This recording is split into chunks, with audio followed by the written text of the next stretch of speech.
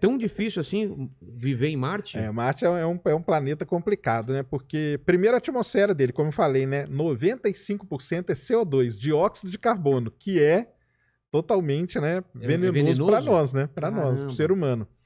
Fora isso, tem a radiação, porque, embora tenha uma atmosfera, ele é muito fininha. Então, a radiação do Sol, ela entra, não é igual a nossa, né? Que tem a camada. Que tem as camadas que vão protegendo a gente. Lá não. Então, a radiação é mortal pra gente, pra nós, pra sondas, pra tudo. Mas tanto que o melhor jeito de você morar em Marte, sabe qual é? Morar nos tubos de lava, cavernas. Nós vamos voltar a ser homens das cavernas. É mesmo? É.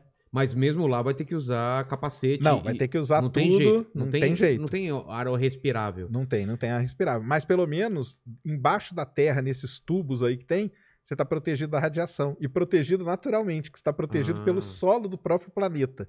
Então existe hoje uma grande aí busca por esses tubos e tudo mais, como que é viver. E aqui na Terra a gente tem situações parecidas, principalmente no Havaí.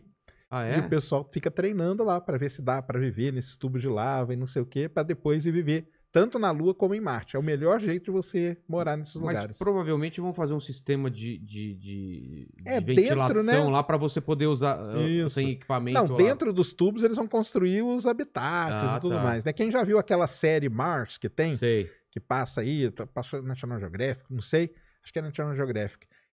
Um dos últimos episódios lá é eles eles descobrem que o melhor jeito de viver é dentro do tubo de lava. Então eles saem para procurar encontram, descem e depois eles conseguem montar lá tipo uma mini cidadezinha para poder viver. A gente vai ser formiga em Marte. Vamos. Homem da caverna. Homem da caverna. Vamos voltar. Tá, mas beleza. E como que faz para levar toda essa tecnologia para lá? Vai ter que carregar? Vai ter que lançar, não tem jeito, né? Vai ter que lançar. Isso aí, vai ter que fazer os lançamentos e tudo. Tanto que tá o Elon Musk aí com a navezona dele, né? Que ele tem umas ideias aí bem doidas mesmo de levar muita coisa pra lá, mas vai ter que ir levando, não vai ter jeito. A gente tá falando de atmosfera e água. O ser humano precisa de água. E aí? Então, água em Marte é o seguinte, na superfície não tem água líquida. Não tem porque Marte é muito frio e a pressão atmosférica é muito baixa.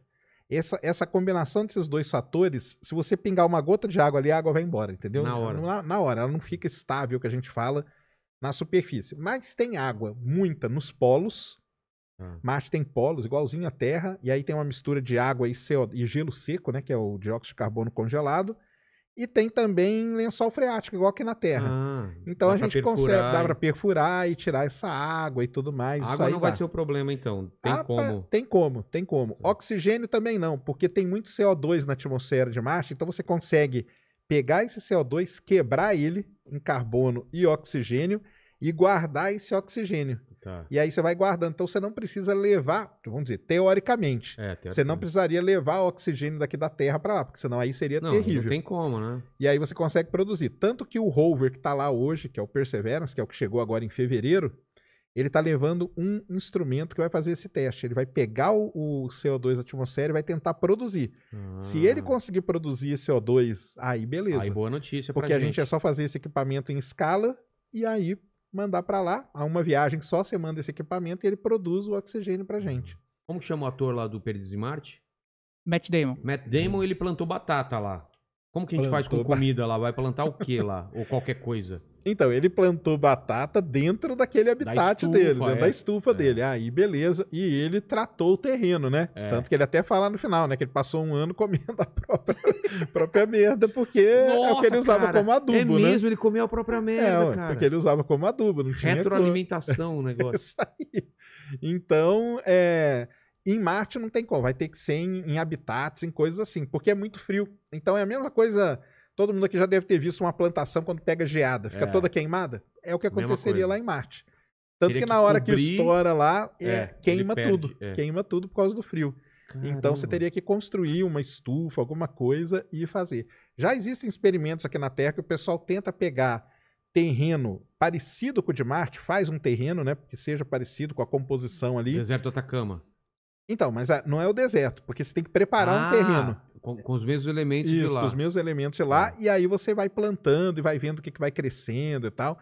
Então tem coisas aí que o pessoal fala que até uma batata dá uma crescidinha e não sei o quê, mas é coisa que ainda tá começando aí para um dia muito desafio, né? Pra, tipo, vamos morar lá. Cara, muito. Porque, ó, eu não sei a sua idade, mas na minha idade, quando eu lia livro de ficção científica, era vamos chegar em Marte. Porque o pessoal tava muito empolgado com a conquista da Lua e a próxima conquista é Marte. Então parecia muito perto. Eu achei que com a idade que eu tava hoje, a gente já tava, tipo, viagem pra lá. Quer ir? Ah, é caro, mas eu vou juntar uma grana e vou pra Marte.